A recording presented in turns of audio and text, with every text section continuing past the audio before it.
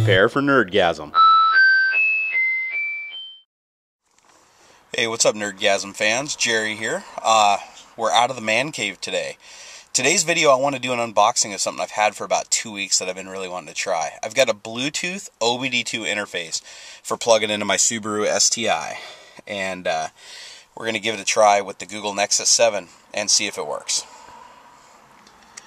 Here is the device, straight out of Taiwan. It literally took like 2-3 weeks to get here, and I think it was only like 24 bucks or something. It wasn't that expensive. I'll go ahead and put in the description where exactly I purchased it from in case you guys want one. It was kind of weird and hard to find. But let's go ahead and hook it up and see how it works. Alright, hopefully we can get a good visual on this, but if you look up under the dash, that's the OBD2 port. Depending on your car, it can be in several locations, but usually it's down around in this area up above the pedals. So we're going to go ahead and plug the unit into that.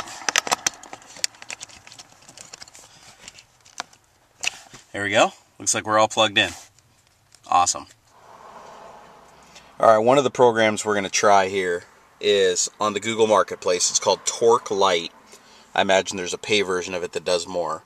So we're going to go ahead and see if I can get this thing paired up with the Bluetooth OBD2 adapter and see if we can get some real-time telemetry on the screen. Okay, we're going ahead and pairing up with the device. I found it. It's named OBD2. That's convenient. Now we got to enter the pin.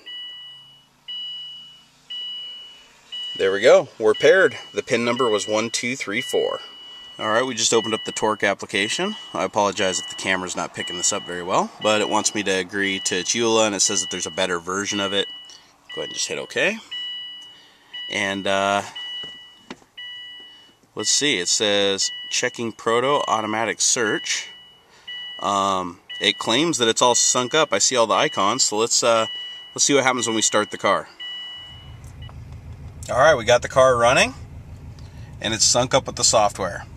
Now this is just one of many software packages that are offered on the Android Marketplace. But as you can see, all I did was plug the adapter in, and as soon as I started the car, once I paired it to the tablet through the little pairing menu in the system, it found it immediately and started giving me telemetry. Hopefully this is in focus. I'm sorry guys, I'm using the flip video just because I'm moving around in confined spaces, and that 5D Mark II is way too big. But you can see, I'll go ahead, it's delayed a little bit. The OBD2 stuff isn't completely real time, the polling. So I'll show you, I'll rev up the engine. You'll be able to see the RPMs climb. Then down below you can see I have the throttle position.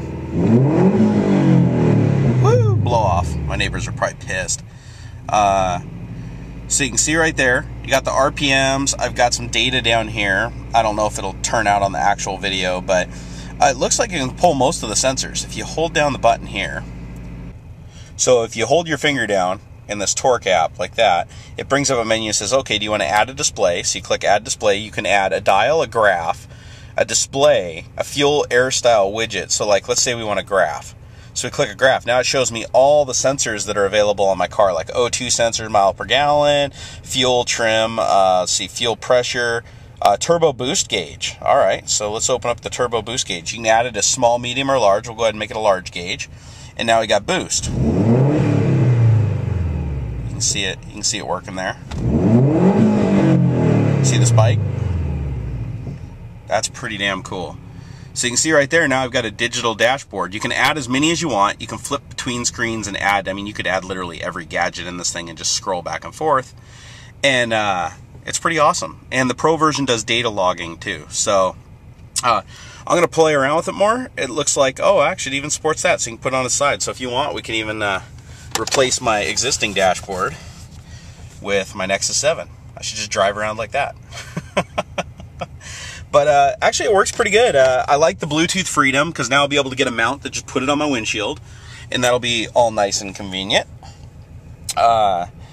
It was really easy to set up. I used to have an old style OBD2 reader that plugged in via serial, and that thing was a freaking nightmare to set up. This is actually really, really cool. So I can't really complain. I mean, it was pretty inexpensive. It's OBD2. It's out of the way. I like the way that it recesses. You know, it's short enough that it stays up in the dashboard. It's not hanging off of there. And it'd be really cool for data logging. If you have error codes and stuff, there's apps on here to check the OBD2 and turn off your ECU light and all kinds of stuff. So if you have engine code problems, you can turn those off or figure out what they are and fix them yourself instead of giving AutoZone like $200 million for some like crack addicted dude to like change out everything on your car and charge you for it. I apologize if you're watching this and you are that crack addicted dude charging everybody all that money. I didn't want you to find out this way. Anyways, it's pretty cool. So I recommend this one. This is definitely one of those nerdy gadgets. I mean, not a lot of people have a freaking, Bluetooth OBD2 scanner connected to, a Google Nexus laptop or a tablet. So totally worth getting. So I hope this video gave you a nerdgasm. It was nice to get out of the man cave. We spend a lot of time in there. So now we're in the car. But hope you guys had a good time. I hope you enjoyed the video. If you want to buy this, just check out the description. I'll have a link down there where I purchased it from, or information on how you can find one just like it. And the application is just called Torque, and you can just search the marketplace for OBD2, the number 2, and you'll find lots of apps that actually support it. And it's cool because you just pair it up through Bluetooth. It's that simple. All right, take it easy, guys. Until next time. Hey, what's up, Nerdgasm fans? Please subscribe if you like my channel. And if you don't like my channel, subscribe anyways. Otherwise, the cat gets it. I am serious. You don't even know how serious I am, man. I will take this cat's head off with this Minecraft sword. It'll do it. It'll do it. So hit that subscribe button and share my videos because I am desperate for more viewers. Because if you don't, I'll get the pickaxe too. You don't want that.